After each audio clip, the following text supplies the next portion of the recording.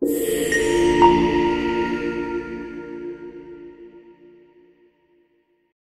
friends, welcome back to Digitalk, and in this session I am going to explain you the concept of dynamic cluster along with the execution. Okay, so let us talk about the traditional way of creating a cluster. So when we configure a domain, we create a cluster and then we create the different managed servers and then we assign the managed server to the cluster, right? And in case any time load get increased in the future, so what we do is we create few more managed servers manually and then we assign it to the cluster, right? So it's a complete manual process. So when we talk about the dynamic cluster, so this is a cloud ready solution. So what is the meaning of cloud ready solution is that we have to pay only for the duration we are going to utilize the resources. Okay, for example, if I am creating a virtual machines on the cloud and I will bring it up for the 2 hours in a day only, so I have to pay for the resources only for the 2 hours, and for rest of the 22 hours I not have to pay anything because I am not utilizing the resources.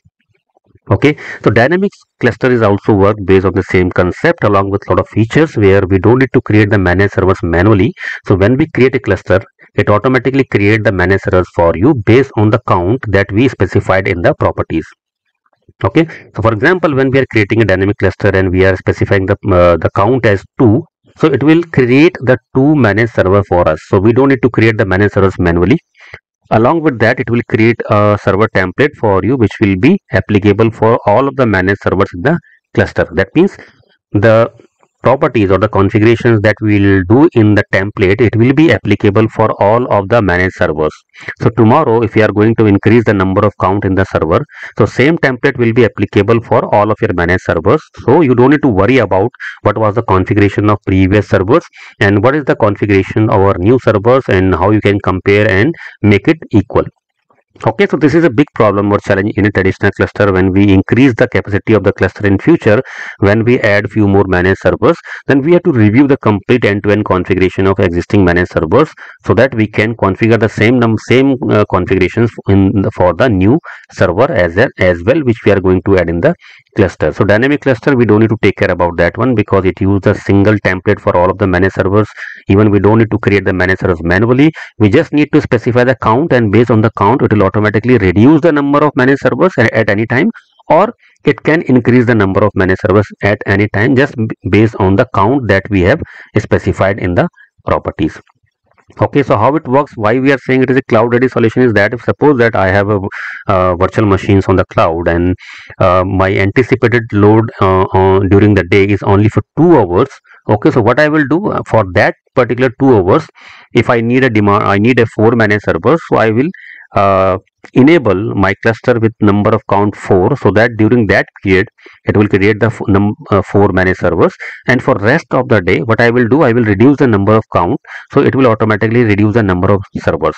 So if I will reduce the number of servers in my cluster, that means my resource utilization will also going to be down in terms of CPU cores and then memory, etc., right? So I have to pay less amount for that one. Okay, so this is how the dynamic cluster works. Okay, and let us begin with the configuration of the dynamic cluster. So what we will do, first we will see the configurations of our current domain. So we have a domain with only one admin server. We don't have any template and we don't have any cluster as of now, right? So what we will do, we will first create a dynamic cluster. Okay, and for this complete exercise, the concept that I have discussed, it is explained in detail in this lab document of Digitalk. Okay, and along with that, lot of different explanations are given in detail. Okay, and if you need this lab document, then you can write us on digitalk.fmw@gmail.com. We will send you the details. Okay, how you can buy it.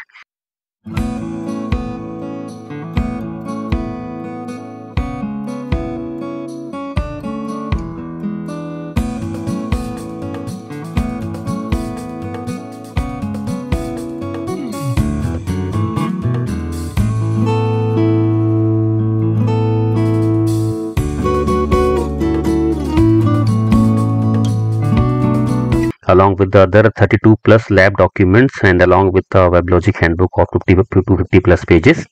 Okay, so let me go to the first step, which is how to create a dynamic cluster. So for that, let us go back and click on lock and edit and then click on new and then dynamic cluster, right?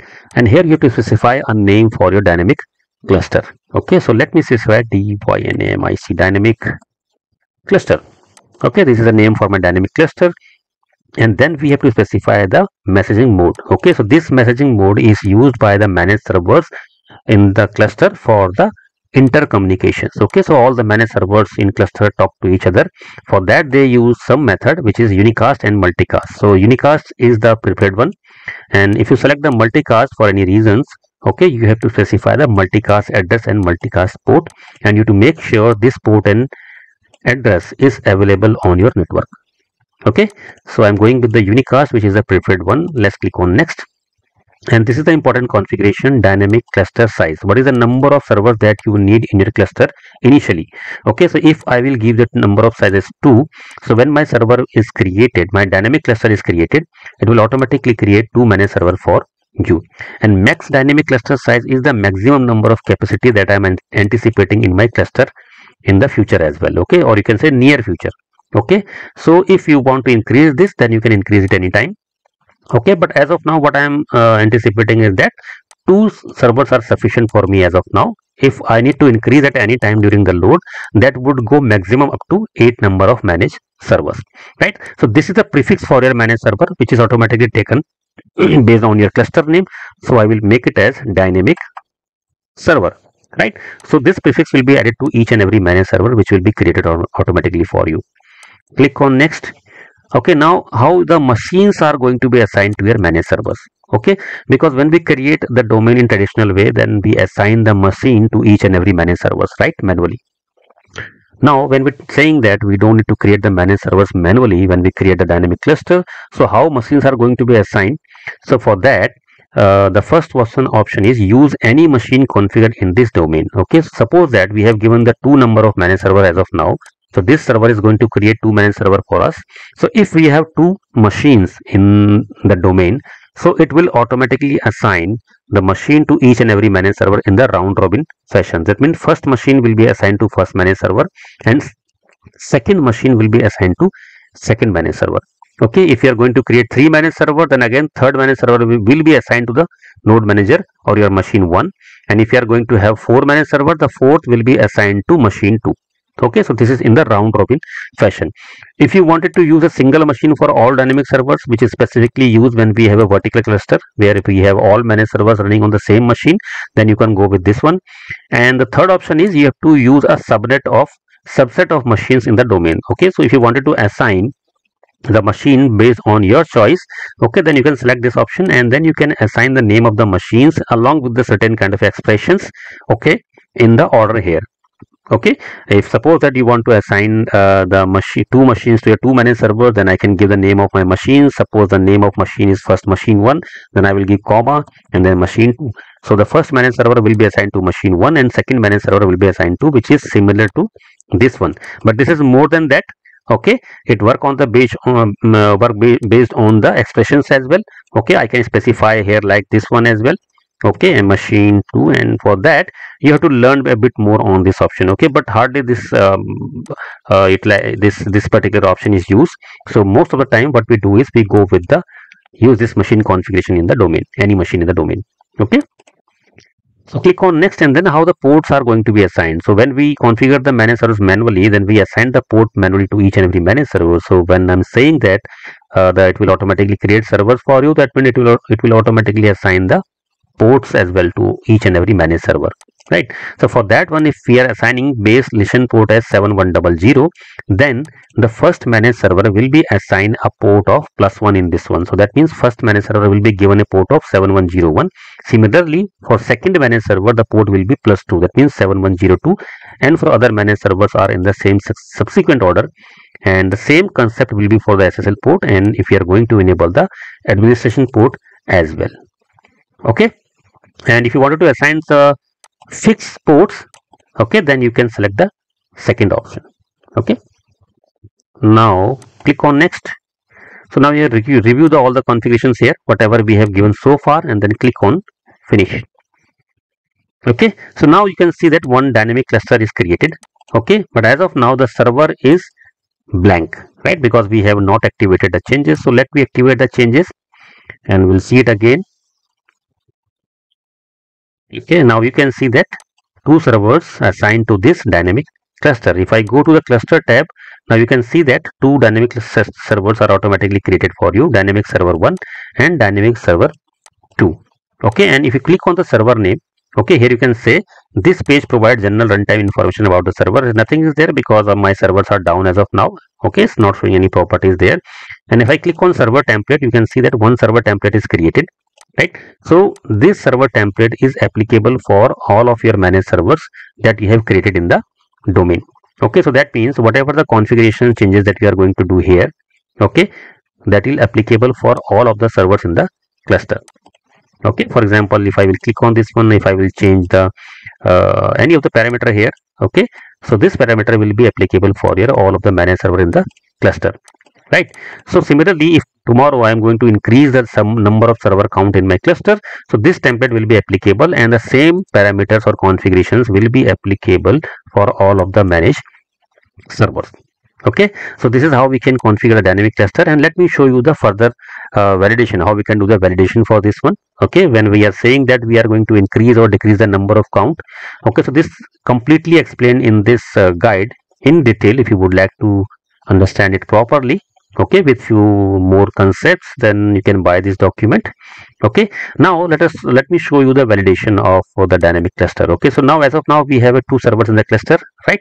And suppose that tomorrow I want to have a 3 managed servers in my cluster. So what I will do, I will click on the clusters. This is my cluster. Okay, and then I will click on the servers tab, click on lock and edit. So this is the configuration that we have given initially. Dynamic server size is 3, so 2, so let me make it 3. Okay, and let me save it and let me activate the changes.